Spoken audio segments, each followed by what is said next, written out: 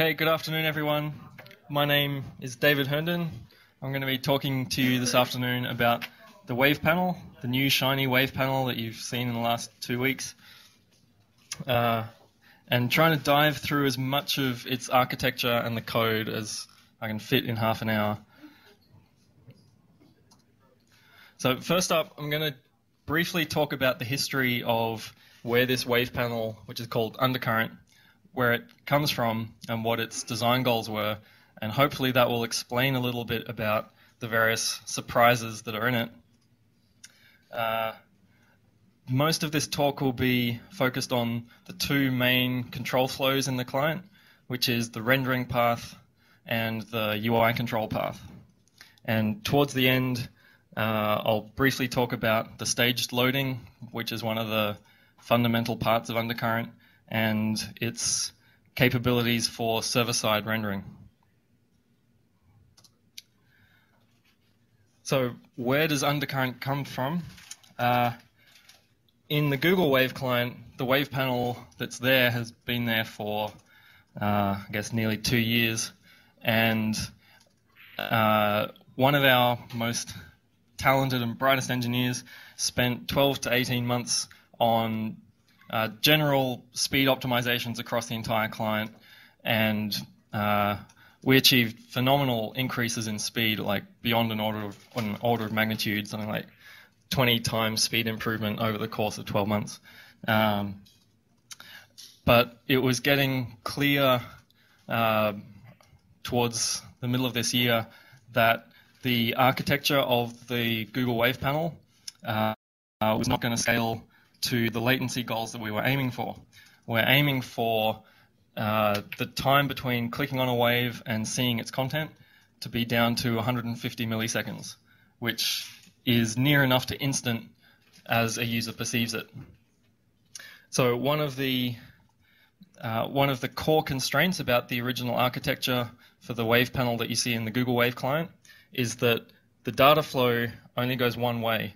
It goes from there's the core data model. On top of that, there's the conversation model. On top of that, we build a presentation model, which is closer to the structure that you see in the UI. And then only after all that is ready, that gets pushed into the page using GWT widgets. And this incurs a lot of upfront cost before you see a wave. And we pulled out every trick that we could think of to get the setup cost for that big stack, to get that setup cost down to as low as we could. If we continued for another 12 months, we might be able to get it down to 115 milliseconds, but it gets harder and harder as you try and shave those last 10, 50 milliseconds off. I think we got around to about 300 to 400 milliseconds on a good day, so there was still a lot of work to go. So we needed a complete rethink of the architecture of how the wave panel worked. And so this engineer, his name's Ruben, he came up with this design called Undercurrent, and the design doc has been published for a couple of weeks. And the key goals for Undercurrent are reduced latency. So it's optimized for speed, and a second major design goal is to reduce memory consumption so that the wave panel can be used on low power devices like mobile devices or low-end browsers like IE. So it's not a simple application. It's not written simply. It's written with these two goals as very much core parts of the architecture. So one of the key things that is a little surprising is that we don't use GWT widgets. So many parts of Undercurrent are very different from how a typical GWT application works. So for anyone who's familiar with GWT applications, you should be surprised when you see how Undercurrent does a few things. If you haven't used a GWT application, or if you haven't used GWT to build a web application before, don't think that this is how all GWT applications work. The usual GWT application is much simpler to write, but it has much higher overheads and is slower.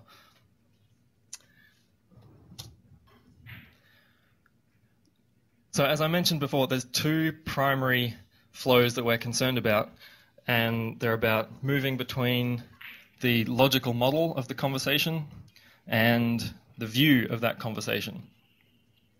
And by model, I mean the various model objects that you might recall from Alex's talk yesterday morning. There's a conversation model where there's conversation threads, conversation blips, conversations, conversation views, the contents of the blips, all this stuff. That's what we mean by the conversation model. And when we say the view, usually we're talking about the DOM, but sometimes we just mean any kind of view, any kind of rendering or representation of the model that you want. So the rendering path takes the model and produces views, and the UI control path handles gesture events that occur on those views, like clicks or key presses, and interprets them as control actions, and those come back and mutate the model, which usually triggers another rendering path. The code style is it's a mix of model view presenter and model view controller, for anyone familiar with UI patterns. Model view controller you've probably seen. Model view presenter maybe not everyone has seen. We took a bit of both. We weren't particularly concerned with sticking to one pattern. We just wanted to use whatever worked. So at the core of all parts of how Undercurrent works is the ability to map between model objects and view objects without any object references. So this is achieved through mapping through a series of spaces. We map the conversational objects, the model objects, through to a space of long identifiers that are unique across the entire client session. We then minimize them to short IDs. There are a couple of reasons for doing this minimization. One is just to keep the DOM smaller when we start using these IDs in the DOM. And the second reason is on IE, HTML IDs are not case sensitive. So we need to uniqueify these IDs at least, so we may as well minimize them while we're there. And so this means that for every conversational element, there's a short string. In theory, it can just be a number like 1, 2, 3. From these IDs that correspond to model objects, we then map them to view objects through another space of view IDs. There's a diagram on the next slide which will make all this a bit clearer. But the main point of this mapping is that it doesn't involve any object lookups. It's all done through state and through computable functions. And this has two advantages. One is that we don't hang on to DOM element references, and we try and minimize the use of DOM elements because the cost of the wrappers that expose those elements into the JavaScript universe is actually not that trivial. And the second reason is that it helps server-side rendering bootstrap itself, which I'll talk about at the end. So if you can see this picture, it's a kind of abstract picture of some model objects on the left and some view objects on the right. For the model objects, if you follow the curved lines down to the left, we ascribe the full unique IDs to them, which we build up through conversational IDs, like the wavelet IDs, blip IDs. So these IDs can get quite long, like 30, 40, 50 characters. And they're case sensitive. From these IDs, we map them to short IDs. These short IDs are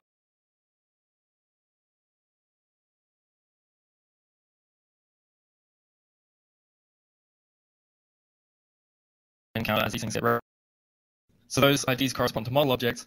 For a given model object, there might be several view objects that we care about.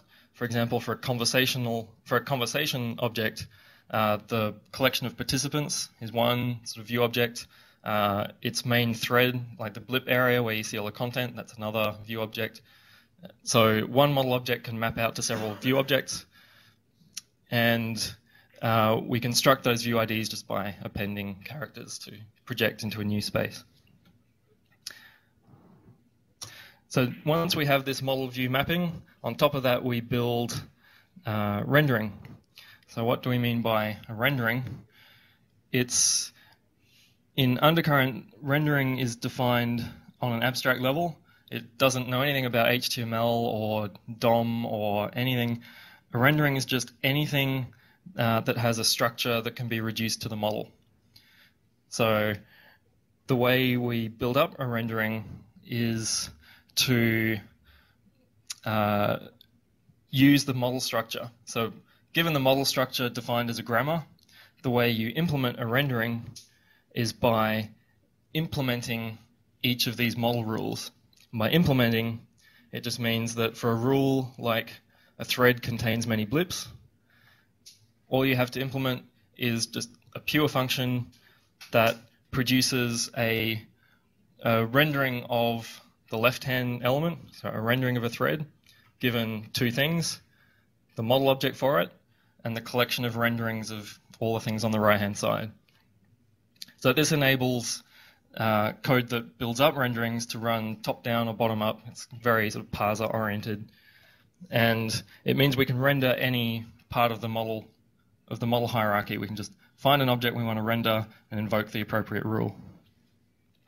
And if you look in the code, there's a package called client.render, and all the classes in there are about this grammar, the rules, and driving the rules. But it's all done at an abstract level. We haven't hit anything about HTML yet. So you could use this to define a textual rendering, for example. Next. So there's many view objects, or there's many types that come into play when we talk about a view object. An example would be a blip view. So this, I won't have time to go into the details of what all these types are, but there's three things I want to point out. One is that we have this concept of intrinsic view and extrinsic view. What we mean by that is an intrinsic view just knows about primitive state within a view. So for the example of a blip view, the image URL of the avatar, the text that goes in the line at the top, the text that goes in the timestamp field, those things are primitive things, and they're exposed through this intrinsic view interface. So there's a class in Undercurrent called intrinsic blip view, and you can find things in there. Extending this intrinsic view is a view that knows about surrounding structure. And so in this diagram, this is the foo view on the left, and this reveals the structure of other views that are surrounding this view, or its parent view or its child views. So in the context of a blip, the blip view interface reveals the parent thread, reveals reply thread views, prior reply conversations. So these, the implementation behind these view interfaces needs to have some more or less global knowledge about all the different views that can collaborate together, whereas the intrinsic views just know they only need to concern themselves with the details of one particular view type. That's the first thing I wanted to point out. The second thing is that there are two implementations of the intrinsic view that we care about in Undercurrent. One's called the DOM implementation view, and the second is this view builder, which we call the UI builder. And I'll talk about what those two different views are in the next two slides. And the last thing I want to point out is that the view objects are written in a flyweight style. So you can, view objects come into existence more or less transiently, they're used briefly, and then they're either thrown away, or if we want, we can start pooling them and reusing these objects. They're not intended to be held onto permanently, but some parts do. But in general, they're just used briefly. The view objects don't have much intelligence in them. There's one class called full structure. I don't have time to explain why it's called full structure, but all the knowledge about how all the different structures, all the different views, how they all interplay, how they all glue together, it's all in that full structure. So now I'll talk about the two key types of view that make Undercurrent what it is. So the first is UI builders. Anyone who's used Gwt before might have seen UI binder. UI builders are very similar to UI binder. But first I want to show a little demo just to reveal how mature the web is. That the fastest way to build up content in your page is still to produce HTML strings, give them to the browser, and let the browser parse it. That's still, so this is Firefox. This is like 10,000 odd paragraphs with some styling in them. I just built them up using a big HTML string. Took 2.5 seconds to do the synchronous calls, 5 seconds waiting for layout. But if you use the DOM API, it's on all browsers, the DOM API is never faster. On Firefox, it's it's noticeably slower. On IE, it is significantly slower. And on Chrome, string building and the DOM API are kind of pretty much on par. So the DOM API is finally reaching parity with string building on the fastest browser. So this is where we are with the web today. So this is building up DOM detached as fragments. If you try and build up the DOM while it's attached, I'm not even going to run it on Firefox because it's not going to terminate.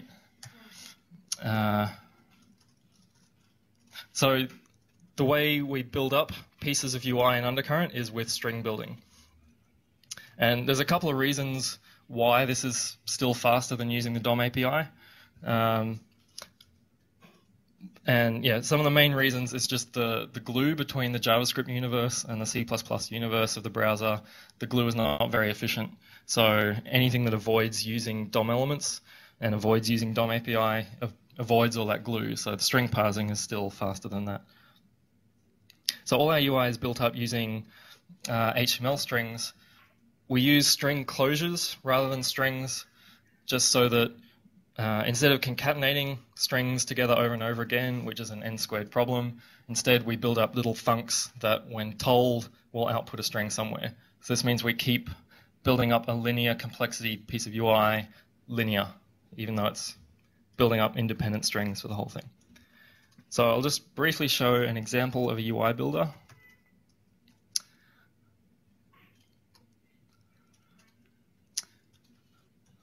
So this class is called Participants View Builder.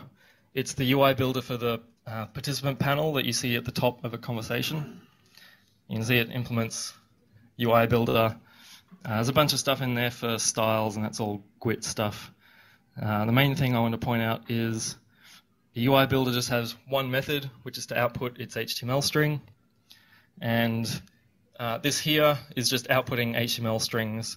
These static methods are just helper methods to keep the HTML well formed, but this code here is just spitting out HTML. And before I continue too much further, just wanted to point out a recent addition to the build file in Wave Protocol. There's a new target now called Wave Harness Hosted. And when you run that, fires up GWT hosted mode with a URL there. When you run it, it runs this test page called the Undercurrent Test Harness, and it's just a wave panel on a page with a fake wave on it. So if anyone wants to help develop features in the wave panel, then this test harness is the best place to do it. And so while that's loading, I will resume the talk. So yeah, a UI builder is just an HTML closure.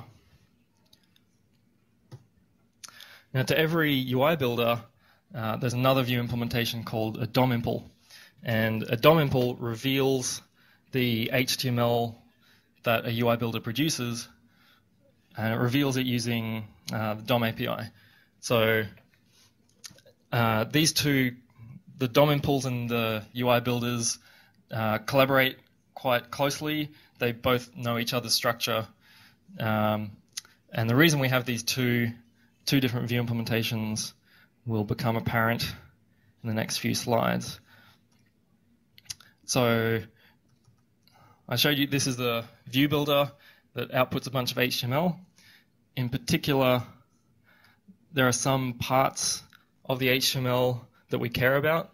Like this particular part here is a component within the view, which is the element to which participant views get attached. That's in the view builder. In the equivalent DOM impl, so here you see this is the DOM impl of the participant panel. It's written in terms of DOM elements. And here we see an accessor for that element that was identified in that string building process. I don't have time to go into the details, but if you start looking at the DOM impls and view builders, you'll see this correspondence between accessors in the DOM impl and particularly identified parts in the UI builders.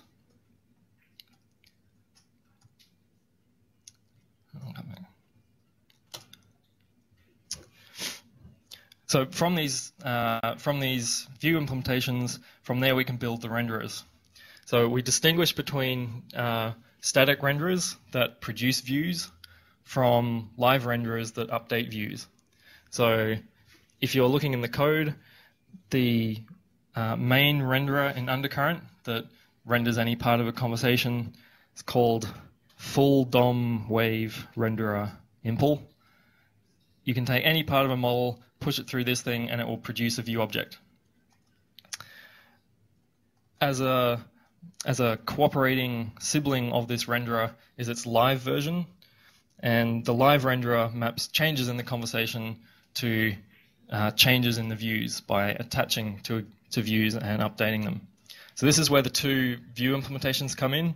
We use the UI builders in the static renderers to build up renderings because it's the fastest way to do it. And then in the live renderer, we attach onto existing renderings using DOM impls. So I'll just briefly show what this code looks like.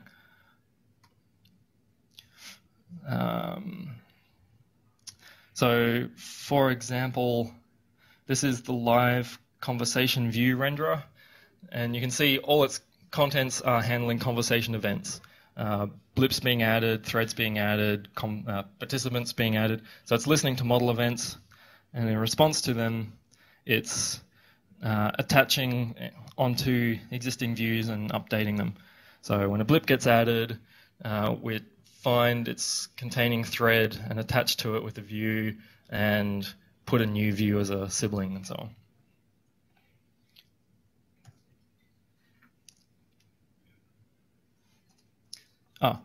The only thing I wanted to point out is that the live renderers, everything's done behind these abstract view interfaces, so it's all clean, separable, and testable. All right, so that's the bulk of the talk. That was all about the rendering path. The other part that's where Undercurrent has a unique approach is the UI control path, which is how we handle browser events. And like I mentioned, we don't use GWT widgets. GWT widgets are the usual mechanism for handling events in a GWT application, but GWT widgets are heavyweight, they're expensive, they require linear setup cost. We want a constant time setup cost. So in Undercurrent, there's a single browser event listener at the top of the panel, or you can put it at the top of the page if you want. It receives all the browser events that occur in the panel, and there's a registry of event handlers which are based on kinds. I'll just quickly show you what kinds are. So this is the test harness. It's now loaded. It's running just a fake in-memory wave. You can interact with it, edit, reply, and do everything. But if we look at the DOM briefly,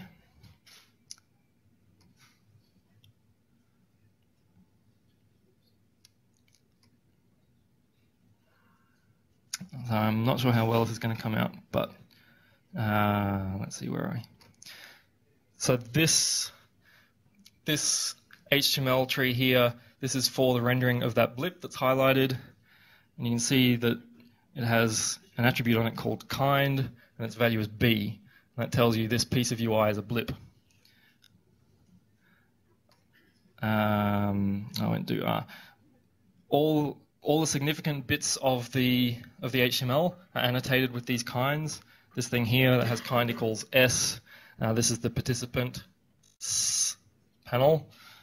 The values of these things can be anything. We just keep them short to keep the DOM small. But it means that as you're looking at the DOM, you can see what all of view objects are. And in particular, this is what we use for event dispatch. So there's a top-level event handler. It receives a browser event. It finds the source of the event, traces up the DOM, finding the nearest ancestor with a kind, and it looks for any event handler that any feature might have registered for handling events on that kind, and it dispatches the event that way. Okay, only two more things to talk about. I'm just going to pay lip service to these. Undercurrent uses a staged loading architecture. What this is designed for is so that from a completely cold start of visiting the client for the first time, where you've got nothing cached, you've never used the app before, we were still aiming for 150, 200 odd millisecond startup time. So the code is all structured so that you get a static rendering from the server, some minimal JavaScript gets downloaded, which gives you the ability to read it and move around in it, and then JavaScript to start editing, that's all delayed until later, and there's this staged pipeline. The only reason I mention it is because the top-level entry point into the undercurrent code is dealing with all these stages, so just so it's not unfamiliar if you see these stages. So lastly, this entire architecture for undercurrent is designed for low latency startup, and the key component that provides low latency is server-side rendering, so that the HTML that has a rendering of the wave could even be on the initial download page before any JavaScript, before the app is even loaded.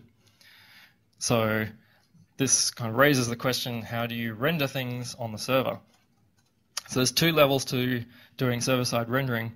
The first one is rendering the contents of individual documents, and the way we do that is the editor, which is open source. We just use the plain old editor, but we run it in a server environment that fakes out GWT. And this is called GWT JVM. Joseph is the best person to ask to if you've got questions about GWT JVM. But basically the editor runs, does its thing, thinks it's in a GWT application, but this GWT JVM mocks out GWT, saves what happens, and it has just an in-memory DOM for it. The next level up, which is stitching these documents together into a wave, well, as you saw, undercurrent defines all its renderings just as plain string functions. So there's no magic here. We just run these functions on the server because it's just Java, and we get wave renderings. So anything on this, if you have a server that runs these things, it only needs to provide a little bit of extra data along with this rendering. It needs to provide that ID mapping state that you saw at the start that maps between the long model IDs and the short IDs, which you can use to figure out what these view IDs all referring to. It needs to inject into rendering metadata what the version of the wave was, so the client can connect to that version. And it needs some extra metadata if you start doing fancy stuff like paging or not rendering all the blips on the server. But the key thing is this server-side rendering is very fast. It's at least twice as fast, if not 5-10 times faster than doing this rendering on the client. It's parallelizable out so that you're really only limited by the size of the largest document in the wave. And most importantly, this rendering could even be pre-computed. So you can prepare a rendering while you're indexing waves or responding to changes, so that next time a client requests a wave, you can give them the HTML straight away, no processing. I should mention there's no server-side rendering hooked up in Wave in a Box yet. It's a key part for a fast client that anyone who wants to get their hands dirty is more than welcome to dive in. We're very happy to help you get started for that. So I just want to finish up by saying what Undercurrent currently has and what we plan to have in the near future. So currently, I think in terms of feature parity with the Google Wave client, all the rendering stuff is all the same. The rich content, all the different reply types, inline, non-inline, prior replies, collapsed content, all that, it's all there, and it's all live. In terms of reading, there's a focus frame. We track red on red state. There's a small patch which will go in very soon where once you read waves in Wave in a Box, next time you come back, all that red state is preserved. Collapsing threads and so on. Editing, you can edit, reply, delete, you can continue threads. Continue is grayed out because we don't have a UI for it other than keyboard shortcuts. there's an edit toolbar, gadgets now work, so it's definitely got some momentum getting all these features in. The next features that are coming, there's a few small pieces of low-hanging fruit. Anyone who wants to dive in and start working on the wave panel, these are the kinds of things that are perfect to get started with. Please come and talk to me if you're interested. The blue reply indicators that you see in the wave panel in Google Wave, we need to get them hooked up with the reply box. Participants, profile cards, typing carrots. There's a bit of polish for IE. These are all great places to get started. There's some medium features which we may or may not get done before the end of the year, which is to wire up viewport-based rendering of content, which is something that the Google Wave client does, which significantly reduces startup latency. And blip counters, counting how many blips are in threads, and large-scale features which like the engineers in Google, we won't have time to do any of this, but if anyone wants to take on this as a big meaty project, then we can tell you all about how it works in Google Wave to give you ideas on how to get started. Playback, diff on open, and how to write a rendering server for server-side rendering. Okay, has anyone got any questions about any part of what I've talked about? I know you've all been bamboozled with plenty of information today. Yeah, question? Exactly to what you said, but when you render the clips, Mm-hmm. you don't render them as editors in the first place. So I have to click on edit first. Is that a UI decision, or is it technically slow to make everything content editable right? Right. So the question is, when we render blips, we don't render them as editable things immediately. There's a combination of efficiency reasons and product reasons. I guess the main one is the efficiency reason. Just rendering a blip versus attaching an editor to it. Rendering is significantly faster than rendering plus attaching editability. Also, from a product standpoint, often reading is a far more frequent action than editing. So paying the latency cost from your initial download to get the editor code just to view content, it's probably not worth it. It's also, we do have, in Undercurrent, it does have what we call full wave edit mode, which is when you enter edit mode, as you click around blips, you stay in edit mode. This wasn't the way that the Google Wave client originally was. So I guess the code is kind of written with that original mindset, just with how the original product was spec'd. So, yeah, does that answer your question? Yeah. You said attaching an editor is expensive. Is that the browser backend which is attaching its internal editor, or is this the JavaScript code of Google's editor? The Google, the rich text editor. If we could just set all the documents into content editable mode, but that wouldn't work too well with the editor. There's 2 talks tomorrow on the editor that I'll be describing some things about content editable, and yeah, for reasons that will be explained tomorrow, it wouldn't be beneficial to do that. So, yeah. Yeah. Okay, no other questions? Oh, one other question. Yeah.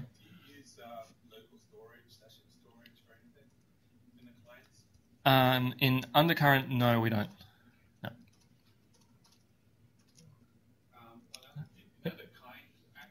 Yep. That's not a standard HTML. That's true. Yeah, the question was, is the kind attribute standard HTML? And no, it is not. You're going to rename it to HTML5? Possibly. It works in all browsers right now, and if and when it becomes an issue that it's not well formed or anything, then yeah, I'm sure we can fix it up. Yeah. Okay, thanks everyone.